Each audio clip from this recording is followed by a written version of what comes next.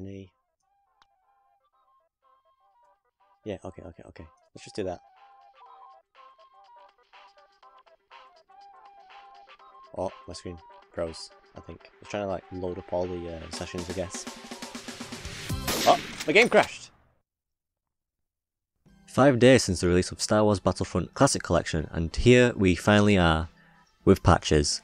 5 days too late probably, to be honest. What do we even get in these patches? For starters, there's the Battlefront 1 loading screen audio. Here's the original. Here's the one from the day of release. And here's the fix. Hero's Assault got a fix. Asajj Ventress's abilities, Kit Fisto's lightsaber is finally animated, and Kit Fisto's force power no longer sticks to the client in multiplayer. They did a bunch of visual fixes for Battlefront 2, and control schemes for both Battlefront 1 and 2.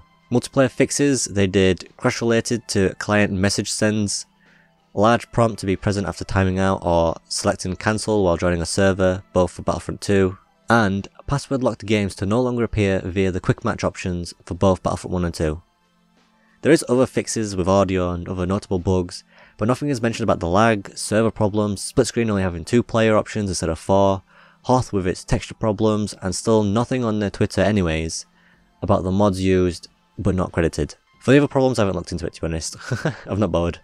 As of recording this though, there is only 500 people playing the Classic Collection, 500 people playing the Classic 2005, and 1,500 people on the EA Battlefront 2.